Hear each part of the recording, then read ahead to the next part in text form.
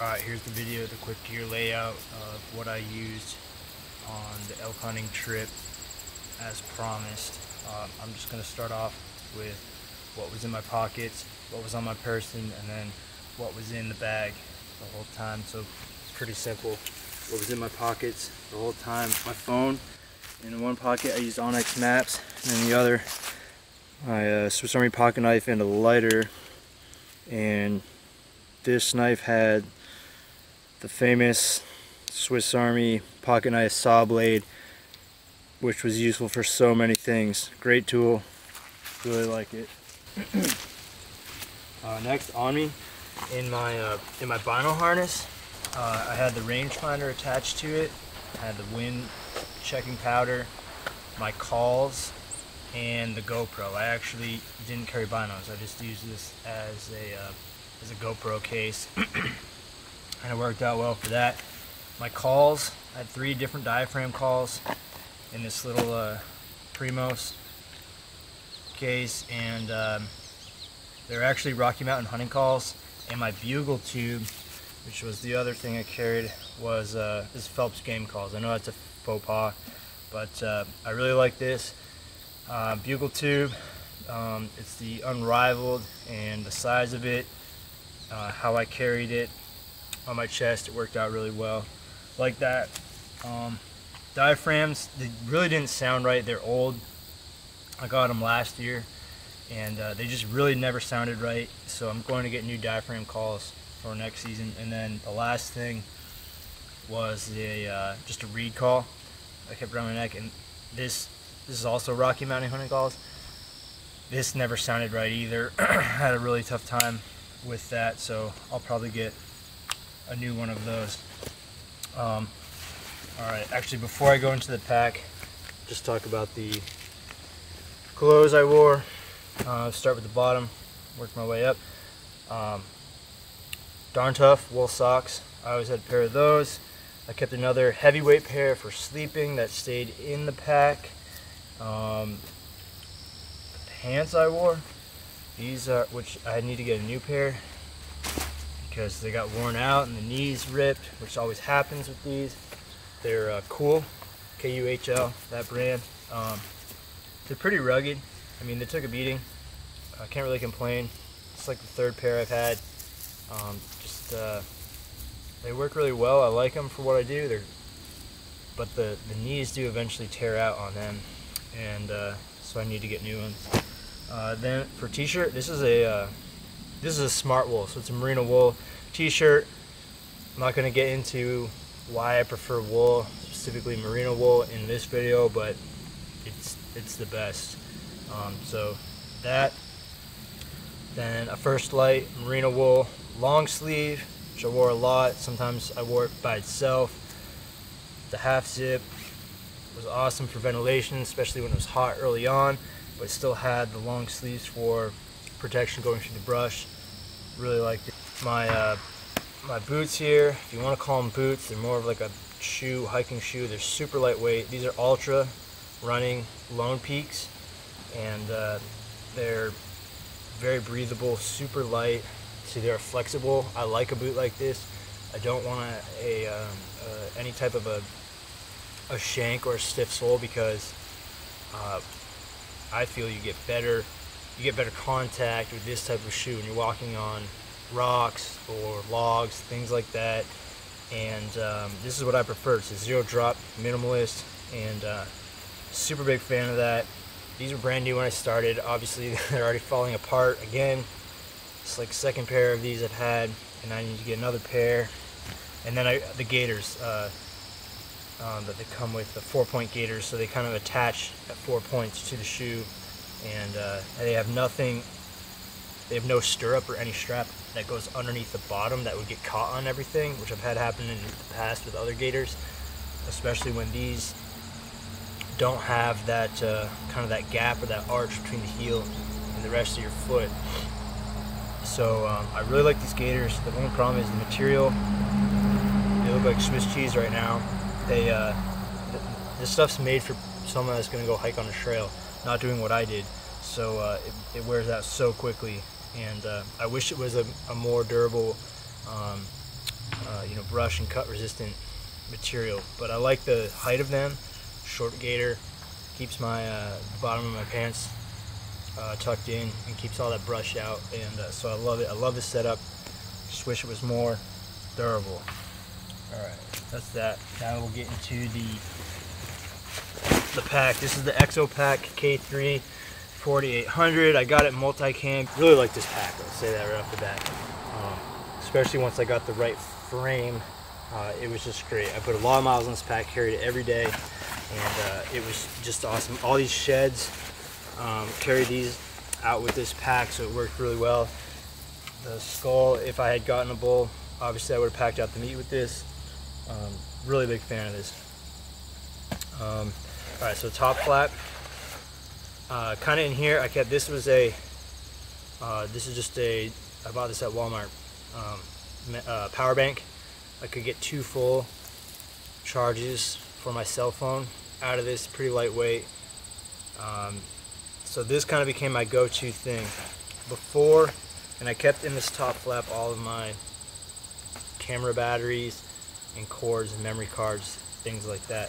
Before that, I was carrying this, which I got on Amazon, and it's one of these fancy supposedly solar powered battery banks. And the idea with this was that I'd be able to strap this to the outside of the pack, keep it charged, and then charge my phone, the GoPro, the camera batteries, everything with this. It's really just a glorified battery bank. It doesn't charge. It never charged, not significantly, being strapped to the pack, and it was a real pain and a nuisance. So, and it was immediately began falling apart. It's not rugged. It's just it couldn't hold up to this sort of thing like it said it would. So I wasn't impressed with that, and it basically was a brick, so I ditched that. It's like £1.50 pounds. Next thing, in the other top flap, there are 2, smaller and bigger. I kept my beanie for when it got cold. I had a set of these First Light, can't remember what they're called. They're like a merino with leather gloves. I kept a fixed blade knife, which was going to be used to field dress an animal mostly if I got one. I also had the Work Sharp field sharpener, which is a great tool. For its weight, the value is significant.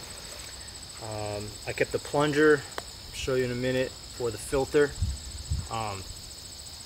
the Sawyer filter system, which for back flushing, to keep the flow rate as efficient as possible. Headlamp, and I always had extra batteries in there, which I took out right now. And then this, I have I think 50 feet of this. This is like a Dyneema type of cordage, so I get more length of this cord for less weight than I would your typical paracord, and it's stronger. This is like 1,500 pound tensile strength. So what I found carrying this, it's less bulk and less weight and longer length than the paracord. So and this stuff doesn't stretch. It really doesn't stretch at all. So I kind of like this. It was like $5 for 50 feet. Huge fan of this over paracord. That's all I had in that one. Alright, now getting into the pack. It's empty right now, but this was my food bag.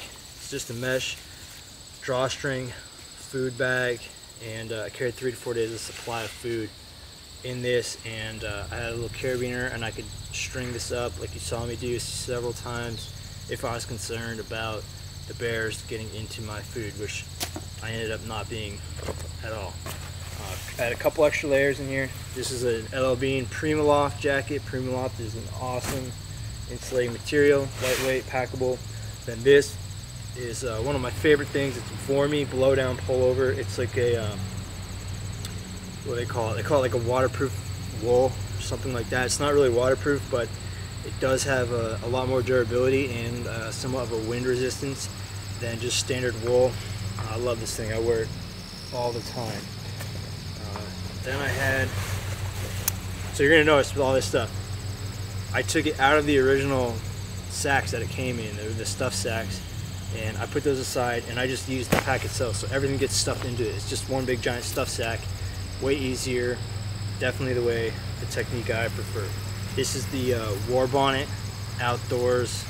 This is Gracie, by the way. She helps me with all this stuff. This is the War Bonnet Outdoors Blackbird Original with what they call whoopee slings. These are just an adjustable sling. It's made out of the same material as this stuff, so it's super lightweight. Awesome setup. Huge fan. You know how big of a fan I am for this hammock. I wouldn't trade this thing for a king size bed. It's just some of the best sleep I've ever gotten spent in this hammock. So I recommend that. And there's a lot of different options with hammocks. I'm not going to get into that.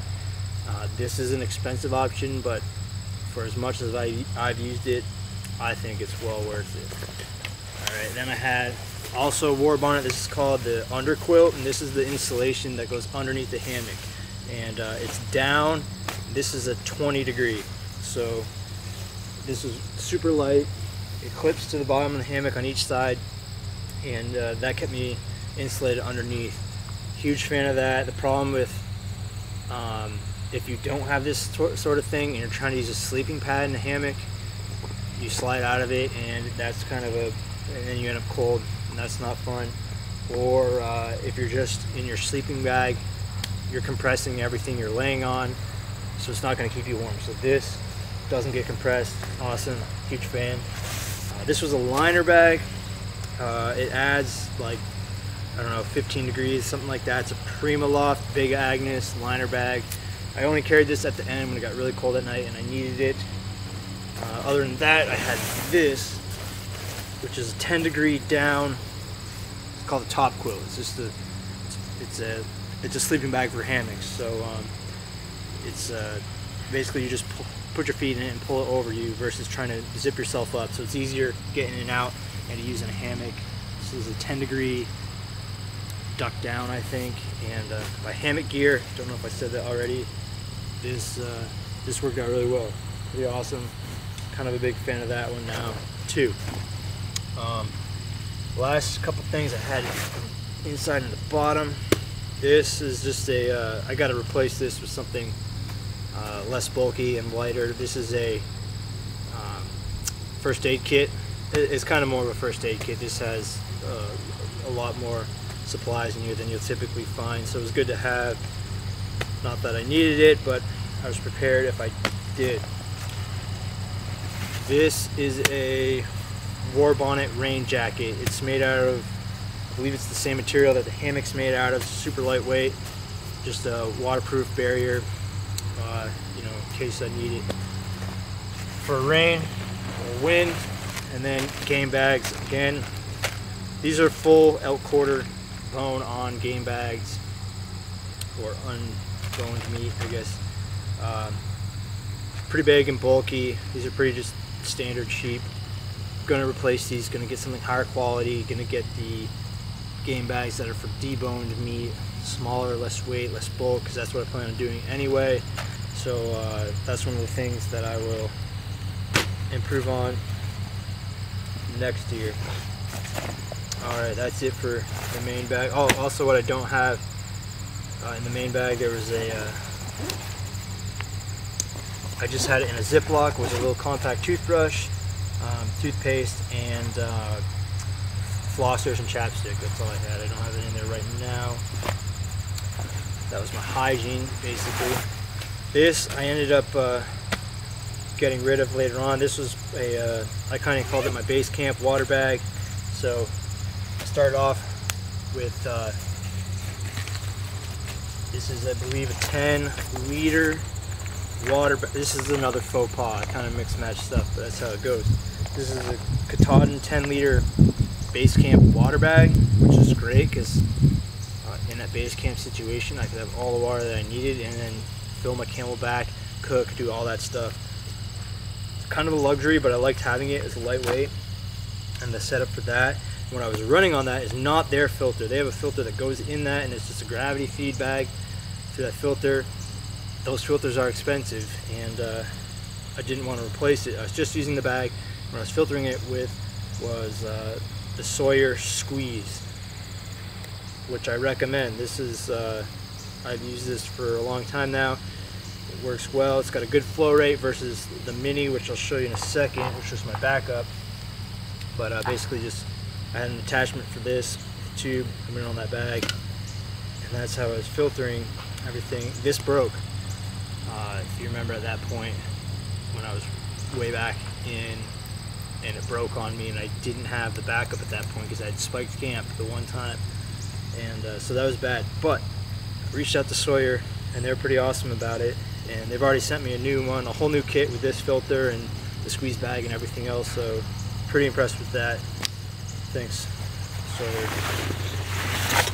The other thing I had here was my stove kit. This was kind of my primary setup, and it's alright, it worked. I'm going to make some improvements on it, but one of these canisters, if I had a full canister, I could get about 4 days out of it. That's with, you know, boiling water for breakfast and boiling water in the evening for the meal and for tea and all that stuff. So it got about 4 days of use out of that. I kept a lighter in there, small lighter. This is the MSR, this is for the stove, the MSR Pocket Rocket. It's alright, it works, got the job done.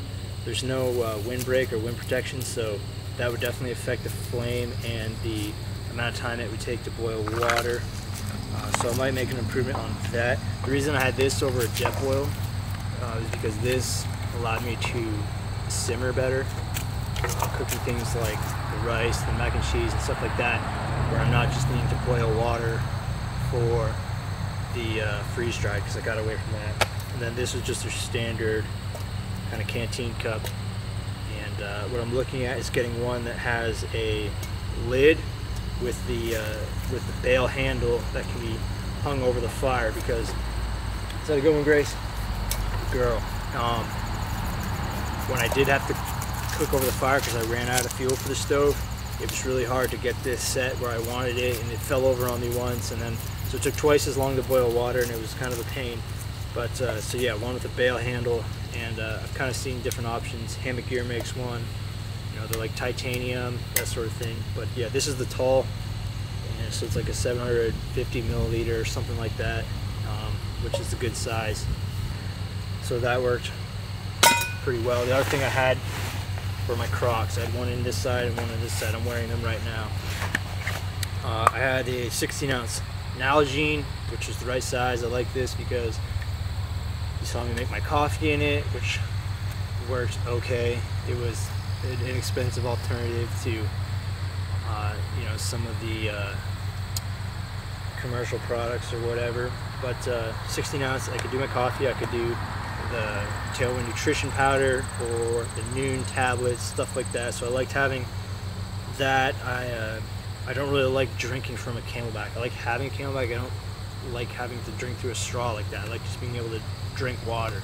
So this allowed me to do that, and it also, these Nalgenes can handle boiling water, so I could put my I could fill this with boiling water and take it into my sleeping bag with me and keep it right here as an additional way to keep me warm for a while I was sleeping. So it's kind of a good thing to have. And then this is the, I'm not gonna take this out, this is the tarp for the hammock. It basically makes it, you know, complete enclosed shelter around the hammock. Pretty light, awesome tool, and a set of stakes for that. So lastly, this is the Camelback sleeve in the bag, and this is the setup I had. So this is the Sawyer mini filter, same thing as the squeeze, all right, just a smaller size, and with that smaller size, much less flow rate. It's much slower, it takes a lot longer. And then this was just a normal 3-liter Camelback, right? And it had the big top flap opening, which I like. And there's probably a few things I'm forgetting, but that's it for the most part. And it worked pretty well. I got it dialed in near the end, pretty happy with it.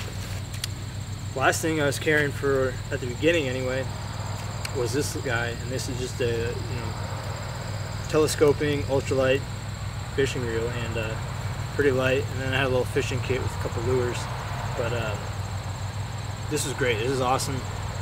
I really like this thing. It's just a Walmart, you know, like $20 setup here, but it works well. And it's like a 5.5 foot rod. Just pull it out. You can fish those little creeks, catch yourself dinner, stuff like that. I don't know what it weighs, but if you're in the area and there's good fishing, then it's probably worth its weight for that value. And otherwise, you just see a bunch of these old sheds. I pretty much carried everyone out, as I usually do. I call them participation trophies. That's basically what they are, but it's still neat. So that's it for this video, the gear review, the gear layout, and I will be making a lot of improvements on all of this going forward next year, and the more I do it, the more I learn, and the better off I am.